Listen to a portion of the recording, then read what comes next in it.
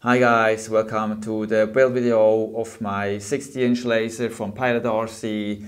I'm gonna guide you through all the build steps from building up the plane, do some small modifications, installing all the electronics, and set up the plane to make it ready to fly.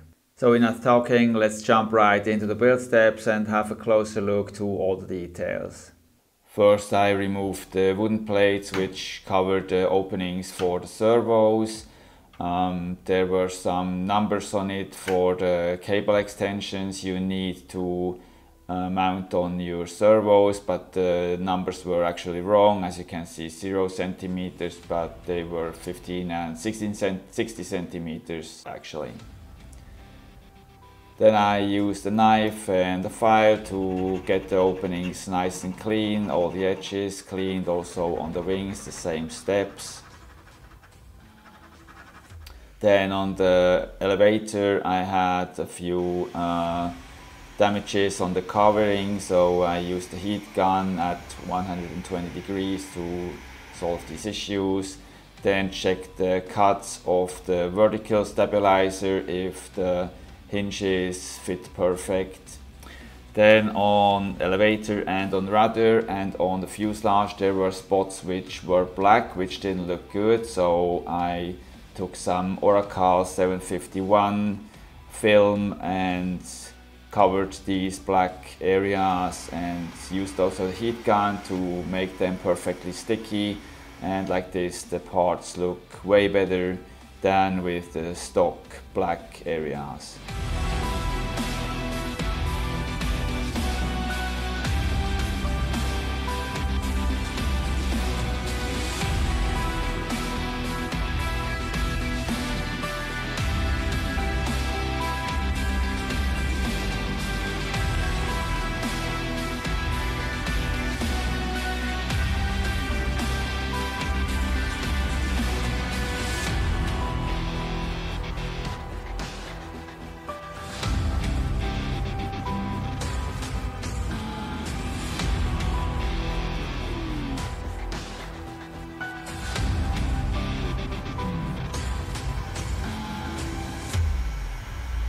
Then I sorted out all the small parts to go on for the next build steps.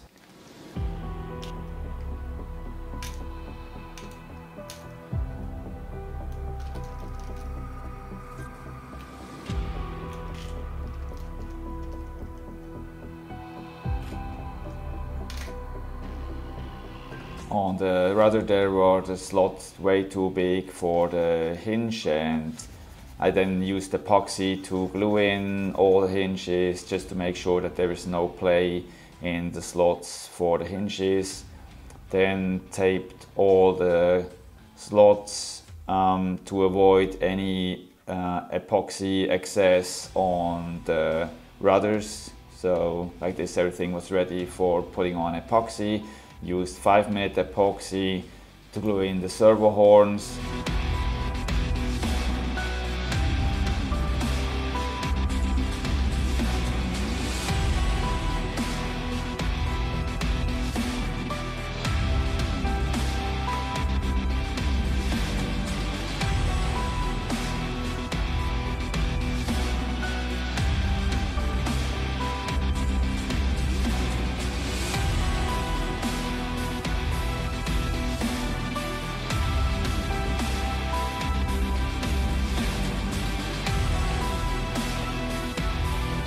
Next step was to cut the opening on the bottom of the fuselage. You need to get the air out of the fuselage, which is pushed in from the cowl of the plane. So there is one spot you can cut which is prepared with more wood around the edges of the opening, so you can cut open this part of the fuselage.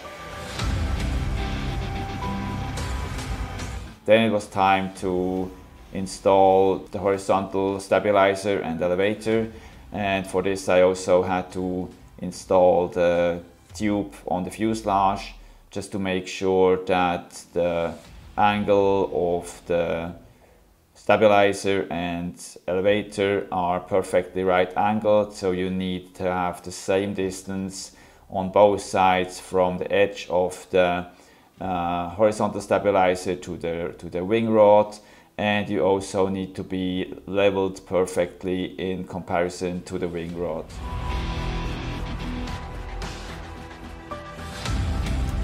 Then it was time to glue on the small part to cover the opening to install the vertical stabilizer. I also used some white tape to make the part look a bit nicer to fit the design of the covering of the rest of the fuselage. Then it was time to glue on the hinges. First I glued them onto the rudder side. For this I used the UHU CA glue.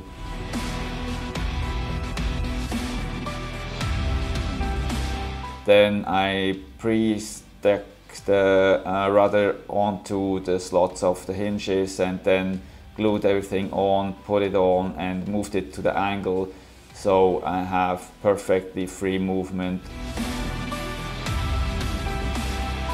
The pre-assembled tail wheel didn't move free, so I had to lose the screw to make the wheel fit perfect and just loosen a bit, and then everything moved perfect and was ready for installation.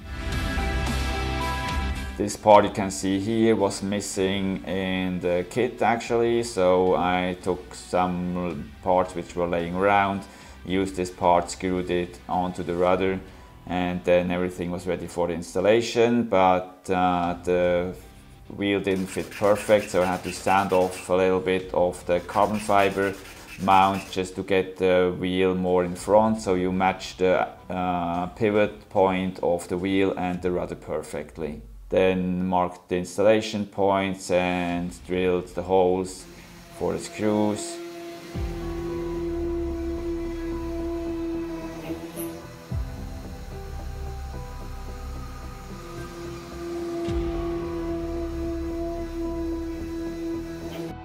The rod was way too long to control the tail wheel, so I cut down the length just to get a useful length of the rod of the tail wheel.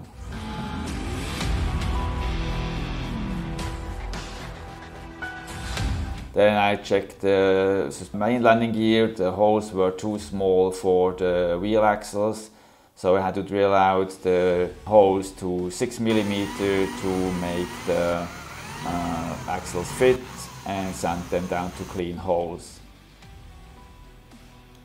Like this, the axles then fit perfect. Then I changed some screw hardware, steel hardware which is stock, to install the main landing gear, and changed to aluminum hardware to save some weight.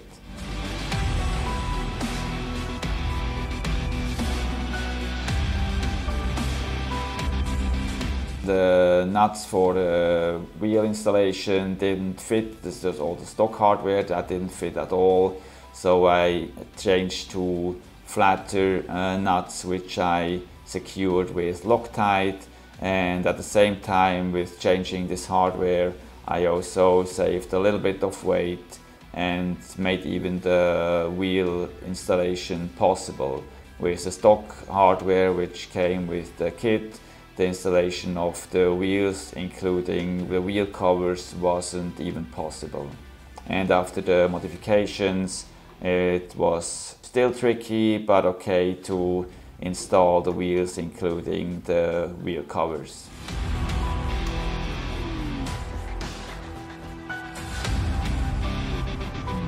Then I drilled the additional holes into the wheel covers to avoid spinning the wheel covers during flight, and I also had to use custom screws because the kit screws didn't fit at all, so I had to change this.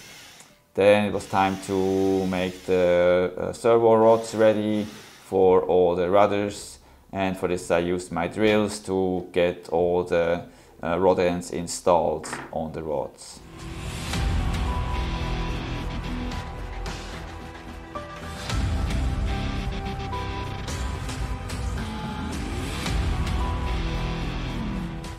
Then it was time for installation of the motor. So first I checked the pre-installed screws, if they are pretty well Loctite, everything was good. Then I screwed on the motor mount, used Loctite for every single screw to make sure that nothing will come loose during flight. And then it was time for the installation of the motor on the motor mount, and everything was fit perfectly, no changes were needed. Then I prepared a cowl to get it installed. So for this I took some tape, marked the spots where I had to drill the holes into the fuselage, put it on the cowl, the prop and everything to align the cowl perfectly to the spinner. And after figuring out this position, I stuck on the tape and marked the holes and then drilled the holes to get perfect positioned installation of the cowl screws.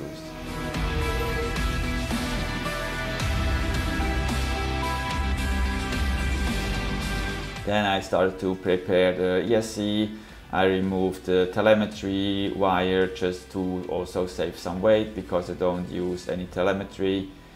Then prepared all the connectors for the batteries. I use gold bullet plugs just because these are my favorite connectors for batteries.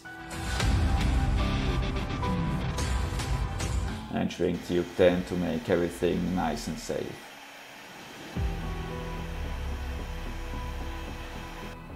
All the stock connectors fitted from motor to the ESC, so I didn't have to change anything on ESC and motor wiring. First position of the ESC was sideways, but the CG later showed that it was too much in the front, so I installed the ESC on the lower side, and like this the CG was perfect. Then it was time to install the servos.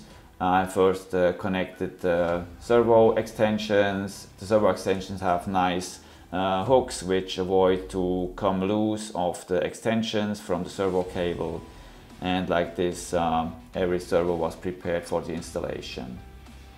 First I tried to install the wiring from the back of the plane, but this was totally wrong because you have some holes which the cable should go through the fuselage. And because of this you need to take off the extension from the servo, put the extension through the fuselage from the front side, and like this you can connect the servos on the back side, and then everything is ready to screw the servos onto the fuselage. Also here I drilled small holes for the screw to make them perfectly fit, and installed all the rubber hardware and mount hardware for the servos to make the servos work perfect on the plane. Then installed the servos and screwed them on with the included hardware which came with the servos.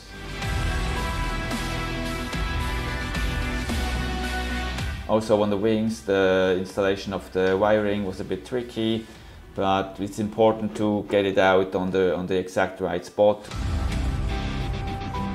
Then it was time to start programming a new model. I had to select airplane and no flaps, and like this the transmitter was ready to get power on the plane, to set the servos to 0 position and start the installation of the servos.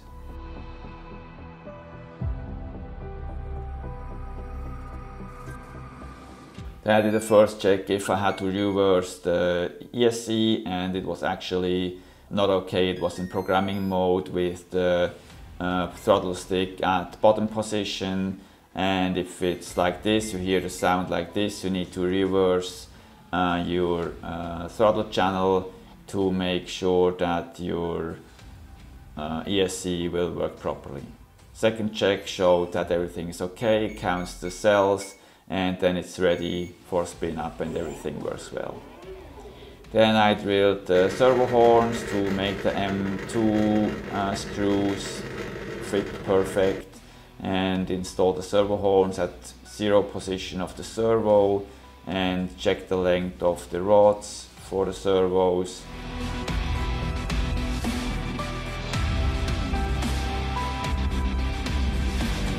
On the wing, I had to shorten the rods because they were simply too long. I had to cut off around 7 to 8 millimeters to even make the rods fit with the servos I use.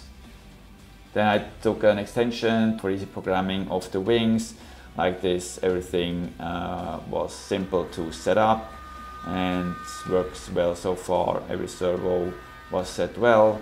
The stock servo horns will be changed later because, especially on elevator, I'm not able to get the range of travel of the elevator I like to have.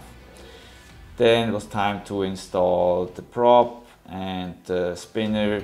The spinner is pretty small, so as you can see with 16-inch prop, the opening for the prop is a bit small, but everything fitted well. Then I changed the hardware from steel to aluminum hardware to install the spinner, also to remove some weight.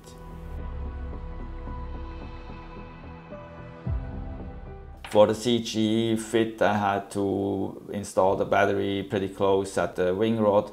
Depends on the battery. I have batteries which are around 50 grams difference in case of weight, but everything went perfect. And after this, the plane was ready and looked pretty awesome.